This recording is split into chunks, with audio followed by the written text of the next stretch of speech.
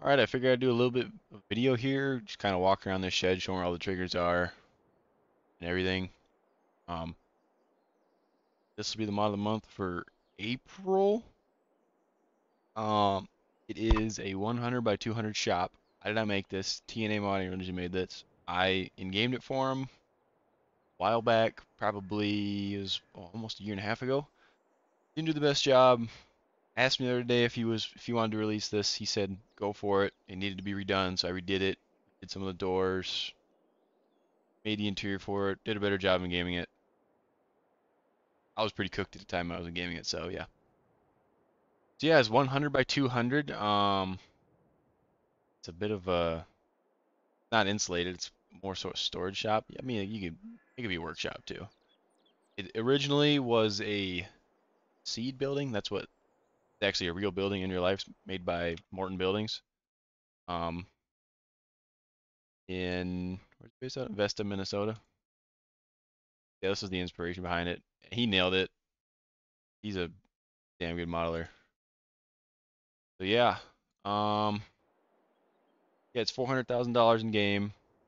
Um, I have it set up with Thunder's placeable building color selector.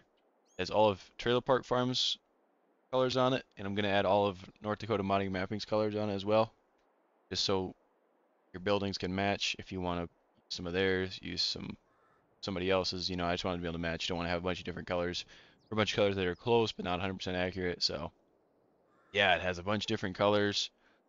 The first color selection is the main trim.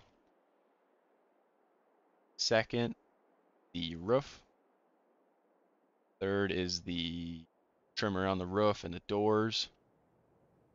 And the fourth is the trim up here. So yeah, plenty of color options. There's plenty of colors to run through here. You can really color it however you want.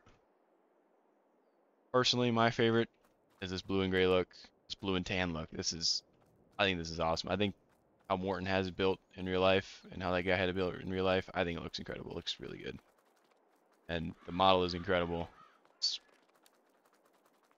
it's pretty nice. Um, it does use the normal map 10, no 3D 10, but the normal map 10 looks better than 3D 10 anyway. With the spec map, normal map, and height map on the building shader, so it looks really good from all angles. And when you go far out, it still looks good. Yeah, it's kind of the main entrance to the shop. Walk in here. You're right, you have I believe this is a 40-foot hydro door. The new pump that I modeled has hoses that go all the way up here to the cylinders, and they're all animated. Power lift door, made in Minnesota. Yeah, you get the point. Come over here, get your light switch. Lights up the whole building. Nice and bright in here. Still gonna adjust the lights a little bit. I don't like how it does that. I just don't like if you don't have it do that, it bleeds through really bad on the side. But I'll still tweak that a little bit. Um, got some pallet shelves right here. And this is the perfect spot for it because at least we found out on the server, like if you can pull up a seed tent right here, you're stacking seed totes right here, you can pull a seed tote up right here, get a forklift out and just load them quick, or fertilizer totes or whatever. It's a good spot for pallet shelves. Let's go up top first. Go up here, you got your parts room. I was debating putting a bunch of boxes here, but it ain't worth the time. That'd be a lot of work doing a bunch of John Deere boxes, but got a bunch of shelves up here for part storage. Um, Simple stuff. Go back down the stairs here and go into the office area. A nice meeting table with some chairs, TV. Gotta have your Miller Lite sign, Farmall sign, 2 tires, John Deere logo, John Deere. Desk number 1, desk number 2. Get your small kitchen area, just with a sink and a fridge. I wasn't gonna go through add a stove. Wasn't feeling it. Didn't think it would be necessary. If you walk over here to your light switch, there you go. Got your Challenger sign that lights up because that's the best tractor manufacturer out there. Too bad Geico's getting rid of it. Lights turn on, neon sign lines up. So yeah, it's looks pretty nice. Got nice hardwood floors in here, white walls, nice trim all the way around it. Yeah, I'm pretty happy with how this turned out. Originally, did not look great, so I went back, redid all of it. Yeah, I'm pretty happy with it. It's details like this make it really worth using. Um, come back through here. This is your main roll door, I guess. Um, originally it had like no hinges. It was a pretty decent door model, but it had no hinges, just had panels. So I went back, I went through and did all the hinges, added these horizontal parts, added the wheels. made the track, I made the lift, and how it mounts up here, and I made the springs. It's not perfect, but it's better than it was, and animation is pretty good. It does jump around a little bit. I tried. It took me so long to animate it. Every single door, starting with that one, is a child of the one above it, so every rotation needed to be set 55 times. It took forever. It was a pain in the ass, but I think it was worth it. It turned out pretty good. Looks good when it rolls up. I mean, it's a door. It rolls up and it works. It closes and it works. Yeah, I'm pretty happy with how it turned out. Another door over here, another man door. Up. And then if you go down to the end of the shop here, you got the big 50-foot bifold or hydro door. Like I said, this is 100 foot that way, so this door is plenty big for anything. I mean, you can pull 45-foot headers in here with ease. It's really awesome, honestly, when you're, say, in the middle of harvest and you're going back to the farm tonight. You can just pull your combines in here. You don't need to take the header off or anything, or leave them outside. You can just pull them straight in here. Plenty of room in here. This shop is absolutely massive. I think the living area over here is probably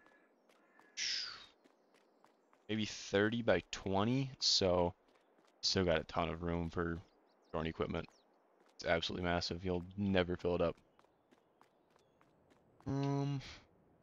Yeah, this is another power lift door with animated hoses on it. I'd say it turned out pretty good. I'm pretty happy with how this is looking. TNA did a fantastic job making the model. You get some skylights up here. Jerusta. New directions. Yeah, it's really cool. Really unique shed. Really happy to release it. I think a lot of people are going to like this because it's way different than anything I've seen so far. All the ones have been kind of universal. They haven't really been specifically built per farm. So yeah, this one's really cool. And yeah, it turned out great. Should be live Wednesday the 10th for Patreon testing. I'm hoping.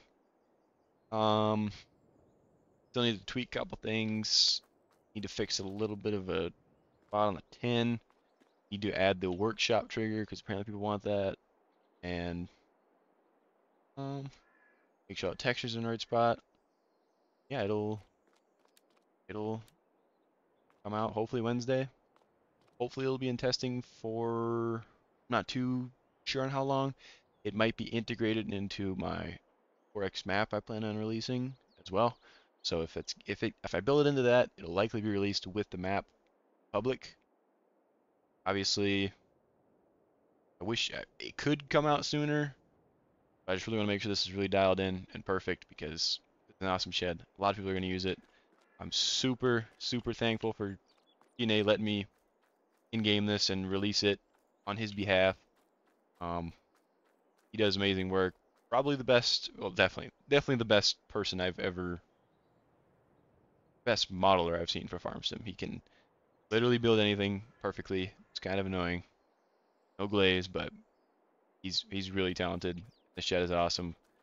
And if people like it, I'm telling you, if people like it, I get a lot of downloads, get maybe some new subscribers, new YouTube subscribers, new followers. I'll keep doing more. Because the killer was kind of I didn't know what to do for this roll-up door. That's kind of why I've been procrastinating releasing this is I didn't know what to do with this roll-up door. Didn't really want to, never felt like making a new one. It was really bland. It was boring. It looked bad. Wasn't a fan of it. I wasn't gonna release something like that. Door that looked like that. And but I got permission from Trailer Park Farms to use this tin, his pallet shelves, and something. Yeah, I got permission from ENA to game it and release it. So yeah, um, coming along good. Should be out in a couple days, and I'm really happy to be able to share this with everybody. So yeah, thanks for watching.